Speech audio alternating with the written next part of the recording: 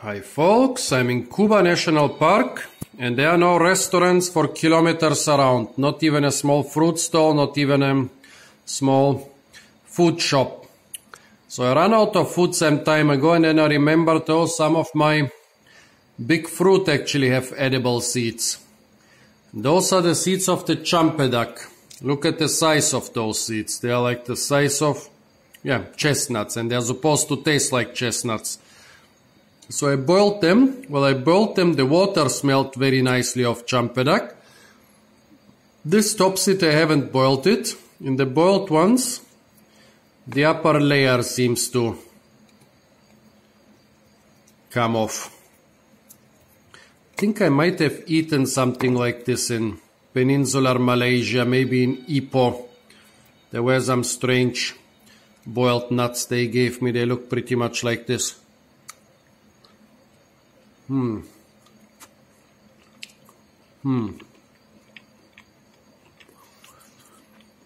know if I boiled them long enough though. They taste more or less well done. Well, I guess you remove the skin and eat everything else. On the inside they look like chestnuts. They kind of taste like chestnuts. People say about all those nuts they taste like chestnuts. Yes, they taste more or less like chestnuts. Those are the seeds of different moraceae species, like this is the Champedak. And some time ago I boiled some tarap. You can also buy a lot of other. I guess all the big seeds of big moraceae fruit. In Europe, our figs and mulberries, the seeds are so small, you eat them together with the fruit and nobody would try roasting or boiling them. But here, with fruit which are 2, 3, 4, 5, sometimes up to 30, 40, 50, 60 kilogram, you get some pretty big seeds and you can boil them or roast them. And they're pretty tasty. Well,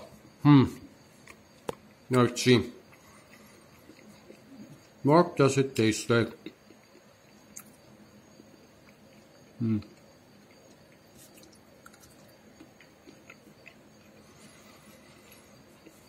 Not simply like chestnut. There's some mild flavor.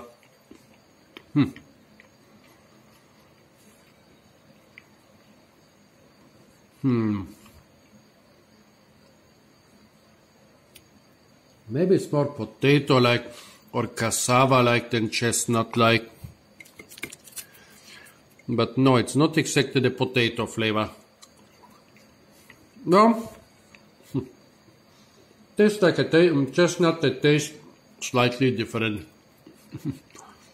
That's the only way I can describe it. Okay, folks. Stay tuned for more fruit and maybe seed videos from the jungles of Borneo. And don't forget to like, share, comment and subscribe.